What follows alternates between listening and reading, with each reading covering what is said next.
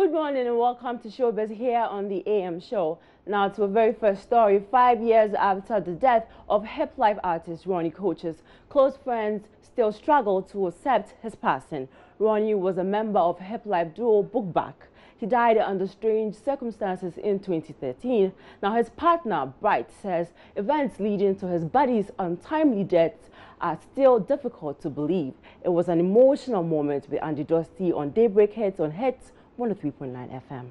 Today actually marks 5 years of Ronnie's demise. Mintiming get over it yet. And I think that's part of the reason why all this while the Mintiming they feel cry seven pay me less respect. But be assured in my bay, hopefully Binyako could draw Namitimi, I could pay my respect. Or no crap back. I tell you the truth. Really? I'm telling you, Ronnie was behind Buk Bak. Ronnie was the mover and shaker of Buk Bak. You're now running the first CD, you know. It'll be sad, I tell you no lie. Hold on a second. Andy, don't do this. Andy, don't do this, man. Don't do this. Andy, don't play this song. We've been fighting for solutions. Andy, don't play this song. United contributions. We try so hard to live positive conclusions. As the stars kiss the skies in harmony, so shall we build a lovely family. So don't shed no tear, mama, smile for me. Mama, don't cry no more, 'cause everything will be okay. I know you don't smile no more, but everything will be alright. Mama, don't cry no more, 'cause everything will be okay. Andy, you know Fox. I'm sorry, man. I'm sorry. Andy, you know Fox. I'm sorry. You know Fox. You know what song? The song is everything, man. And you may want him. But he says, my you know, we'll just hold ourselves together.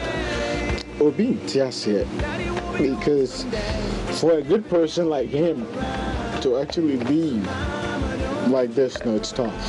Okay, my name is Cuddy and that's all for Showbiz for today. Roland? Yeah, thank you.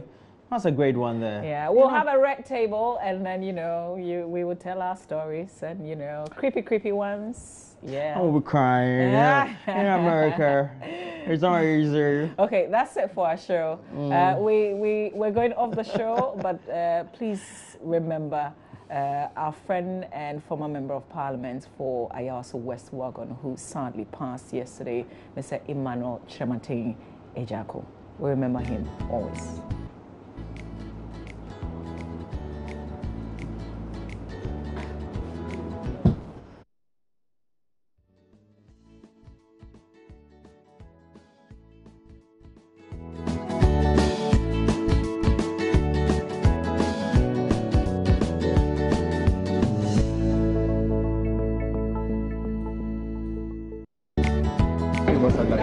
A lot of them said they will not stay in their homes.